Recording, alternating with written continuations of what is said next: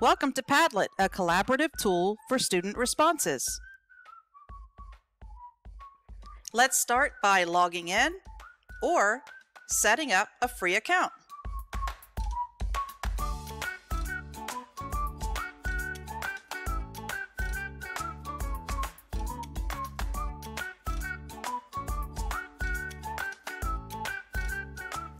Padlet can be used for free. You can have 3 Padlets at a time, so I just delete them. They can also be saved as a PDF to record the work.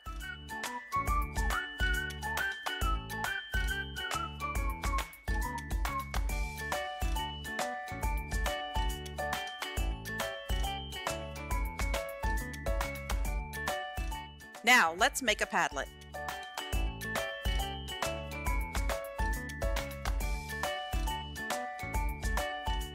Start by choosing one of their many formats.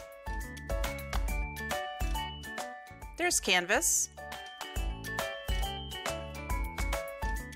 Timeline,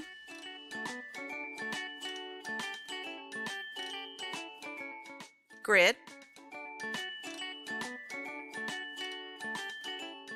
Stream, Wall, and Maps. I'm going to start with a grid.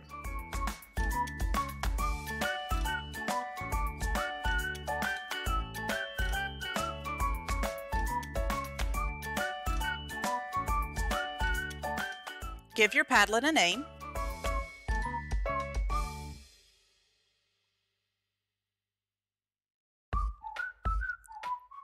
Choose an icon if you wish.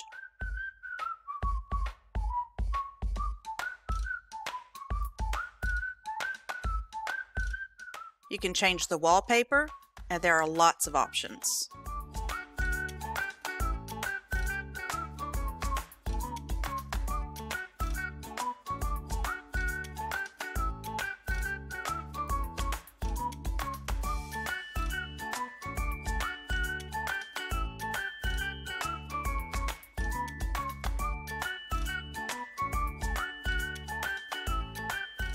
You can change the font.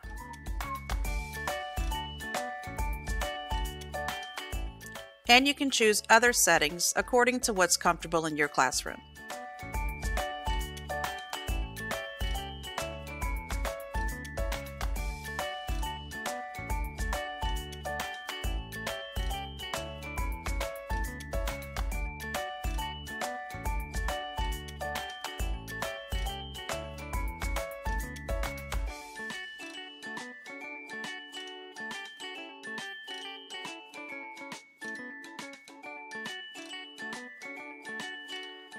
Students can add their responses to the Padlet by clicking the plus sign and simply entering their response. They can add pictures, videos, links. Their name can be displayed, or you can choose in the settings to have them post anonymously. Responses will stack up like a grid.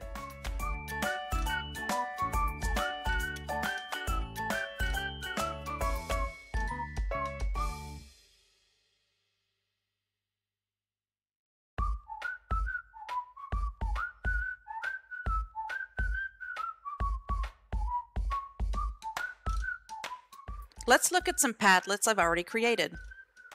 This first one is a lesson on the food chain. So I was able to deliver my lesson using the Canvas format so I can connect all the parts. Students simply had to follow the instructions and guide themselves through the lesson.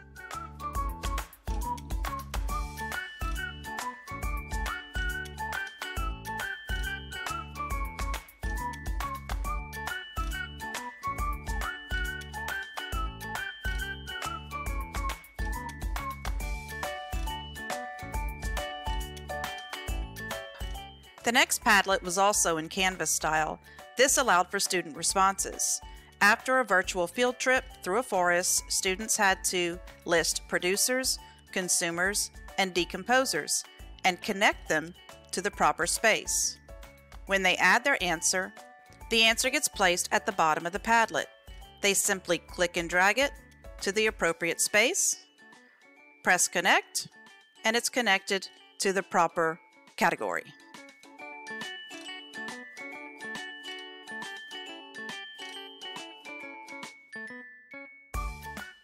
There are so many ways to use Padlet to make your activities more engaging.